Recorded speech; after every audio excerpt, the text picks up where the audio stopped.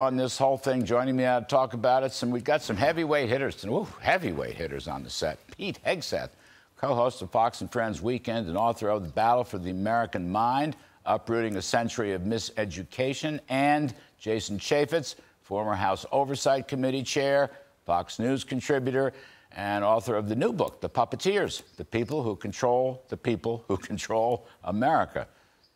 I don't know if I made the cut on that, the people that control everything. You'll get it by the time you finish reading it. You'll love it. Okay. Now, gentlemen, you saw my opening riff. I want to get your thoughts on this. Jason, let me start with you. You are a former chairman of the Oversight Committee. What do you make of this?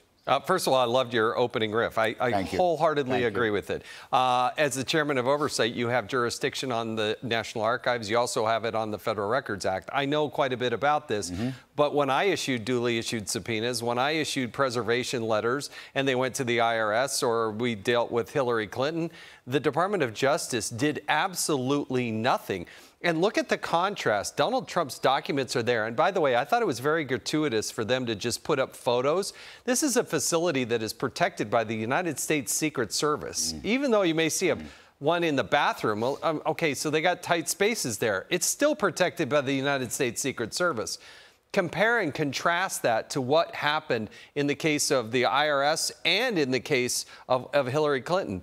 These documents are under subpoena, and they destroyed them. And there was no consequence. When the FBI went in to go talk to Hillary Clinton about this, it was like tea and cookies because they didn't even take notes. And then you compare that to Donald Trump. Again, a facility protected by the United States Secret Service. They come with cameras. They come with guns a-blazing. You see all these people with their guns out like they think they're going to have some sort of battle. And then they start taking pictures and putting them out on the internet. That is so fundamentally wrong and different. And that's the rub. It's the unequal application of justice. Yes, sir.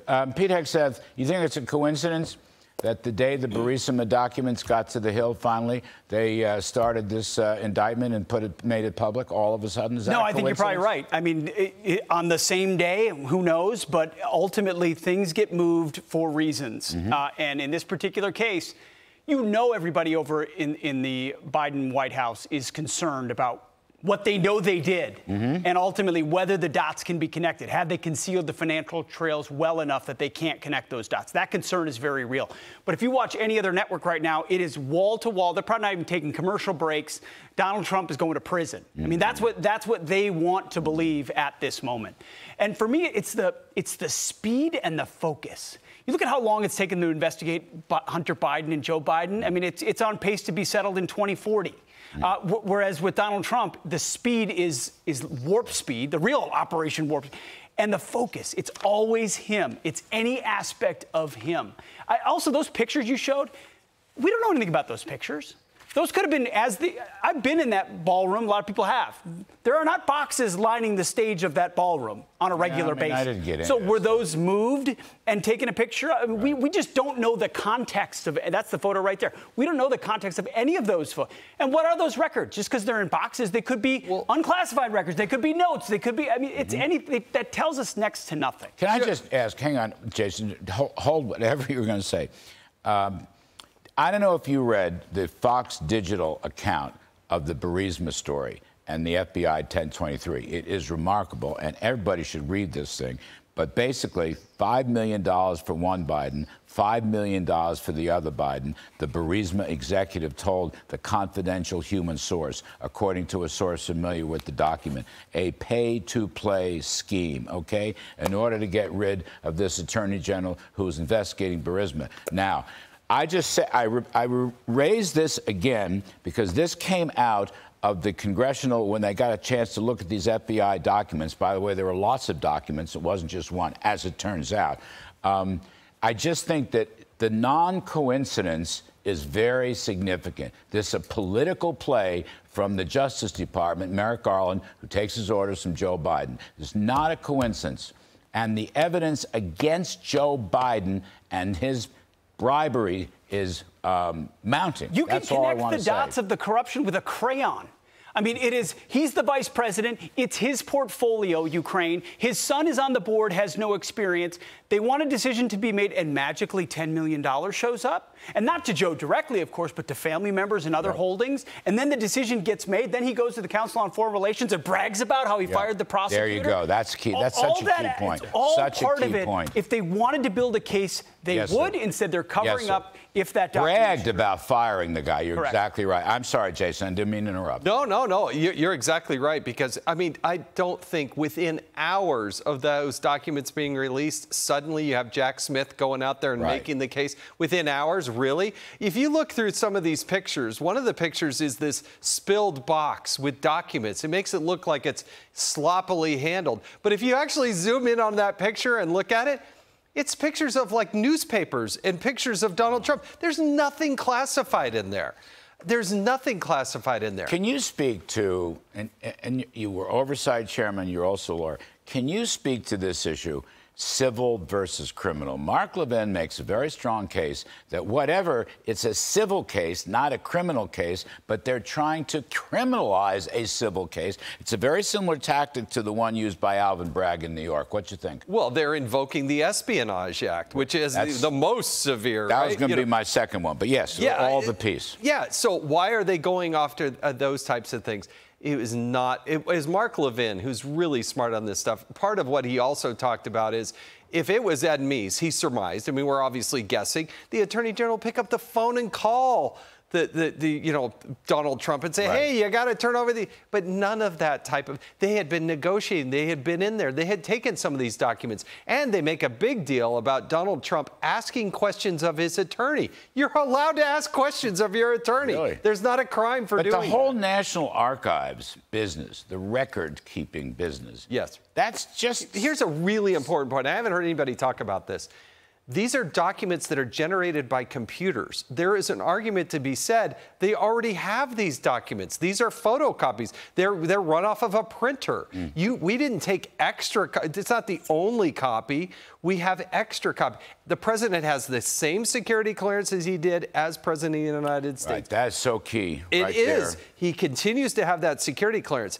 Guess who didn't have those same types of security clearances? The vice president. That's right. It wasn't continuously protected by the United States Secret And/or the Service. Senator Joe Biden. You can't take a single document. You can't take that stuff outside of the archives, and he did, and no one's saying anything about that. That is against the law. When you go into a SCIF, when you go into a SCIF, as a member of Congress, as the chairman, I would go in there. You can't bring your phone, you can't bring a piece of paper, you can't bring a pen, and what they do is there's a minder who turns the pages for you.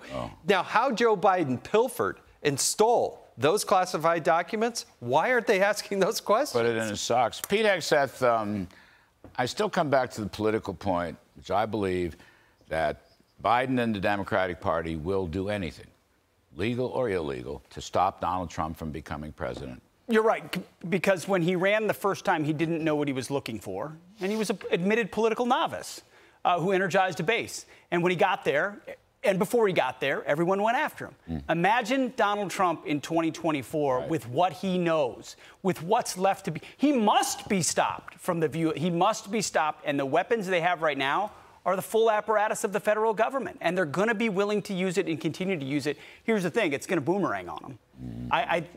The Republicans will rally around the former president regardless of what nonsense indictments are thrown at him. They're making it more likely he'll be the nominee. And I don't see this being the deciding factor in a general election. There's a lot of things. The mess of the Joe Biden presidency will be laid bare. Yes, I mean, it's going to be a pocketbook kitchen table election, but this stuff will play some kind of role, or in the primaries. But the thing is, Pete, I just want to follow up on it because I think, look, I know the guy really well. Obviously, I worked for him. They fear him because he is such a strong fighter. He's a warrior. And you're right, the second time around, he'll know where the bodies are buried, and he'll know exactly where to go. I think he's the only guy who will clean the stables. I call it his fightingness. I don't think, I'm not demeaning others in the Republican primary. There's a lot of smart guys in that, conservatives there and so forth. And I don't know what the outcome's going to be, but I think the reason Trump's ahead by 30 or 40 points is on this stuff and economic issues. He is the strong guy the Democrats and the entrenched swamp bureaucracy fear the most, because he's such a fighter. I couldn't say it better myself. You're exactly right. I mean, you want to look at the secret sauce of why he's up 30 points while he'll probably be up 40 in a week, is because this is a if 2016 was a break glass in case of war moment, we're still at war, and we've got our Goliath, and they're trying to take him down. Jason, can I just come back? Why or what are they doing with? I mean, Biden's document thing has some kind of special counsel. I know it's all under the thumb of Merrick Garland, but what are they doing? We haven't heard a word. I think what Comer has done, and he's done an incredible job, is to actually get this unclassified document. Now has been seen by all the members on the Oversight Committee.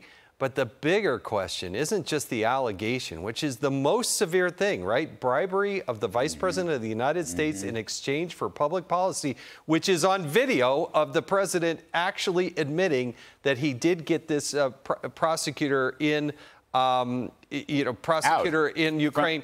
He got him out. From his speech at the council. And using $1 billion of U.S. taxpayer money to do that.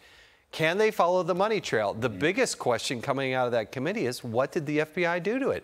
And the reason we know about this very specific 1023 document is because a whistleblower went to Senator Grassley and said, Senator, and Grassley is one of the best on all, I mean, he has the most experience. He's the best at this. Came to him and said, Senator, they've done nothing with this. This is why they went after this very specific document, because they know they haven't run it to ground. And what about the documents, the stolen documents from Biden? I mean, come on. What, you guys They still haven't recovered them. I mean, Larry, what makes you think they're going to do anything about it? Well, that's the dispiriting part about it, is it can be laid out as plain as the eye can see. But if they refuse to look at it, what does it matter? They found stuff in Chinatown in Washington, D.C. Really? It's stuff that never should have left the National Archives building in the first place.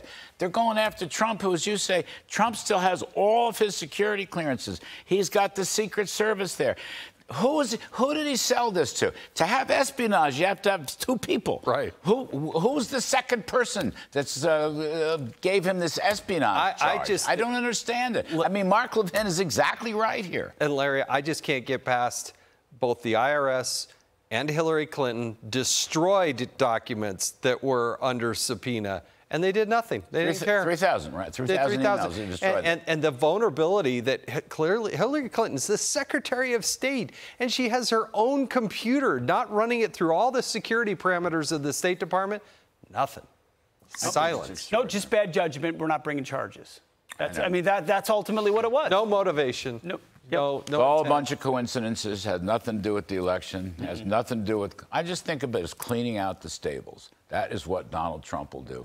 They don't want that. Spades, yeah. All right, fellas, you're both great. Thank you ever so much. Jason Chaffetz, Pete Hegseth. By the way, remember, you can catch Pete Saturdays and Sundays from 6 a.m. to 10 a.m. on Fox & Friends Weekend on Fox News.